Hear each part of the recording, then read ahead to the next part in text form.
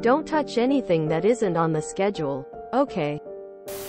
A little bit of context. I work in a manufacturing plant for a multinational company producing microchips. I am the shift lead engineer on night shift for the front end of the week.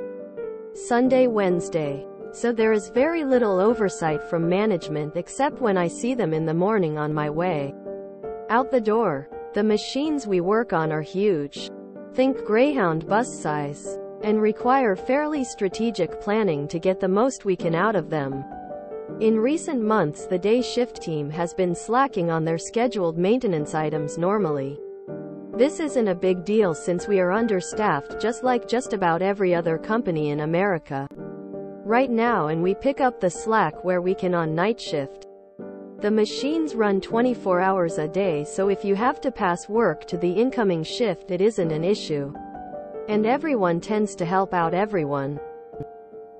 The problem comes in when day shift or the other end of the week moves scheduled maintenance off of their shift but don't move it in our scheduled work calendar. When the machines reach their critical threshold, they shut themselves down until the work is performed. This is normally at midnight on days I'm working. Well, as it happens, this has been occurring more and more over the past few weeks, and I've been letting my senior manager know. That's why we've been seeing an availability drop on our not from lack of effort. He is a newer senior manager, so I try to explain the critical thresholds to him and how we need to at least keep the calendar accurate so we don't have any surprises by machines shutting themselves down unexpectedly. He didn't really seem to want to listen to this and brushed me off, telling me, if it isn't on the calendar, don't work on that machine. Cue malicious compliance. On Sunday night when I get into work, the schedule is completely empty.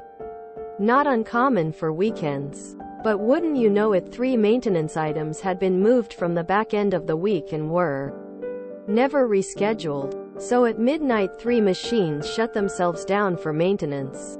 But I've been told if it isn't on the calendar, I can't touch those machines.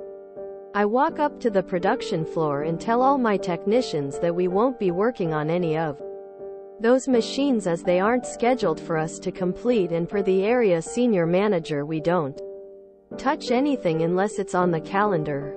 They've been getting more and more frustrated recently with this, so their eyes light up as I tell them we won't be completing any of the work.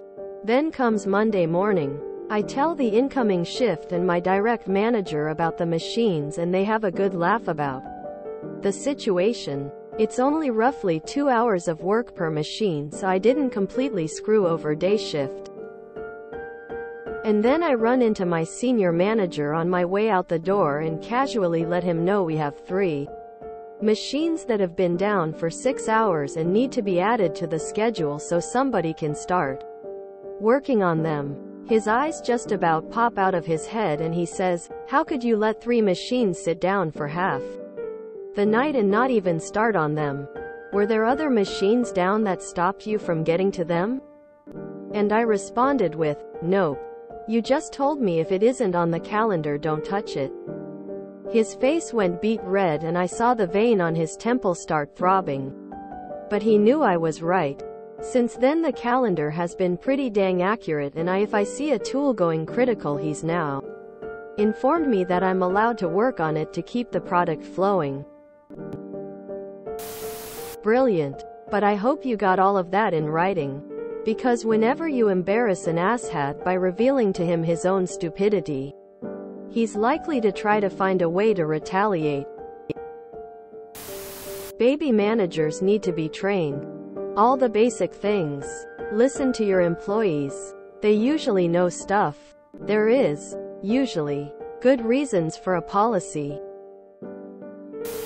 We are understaffed like just about every other company in America, is a fun way to say. Corporations refuse to pay Americans fair wages. Nothing like seeing a manager hoisted by their own petard. I never understood run to fail strategy. Preventive maintenance increases capacity. I hate it when people try to prove a point.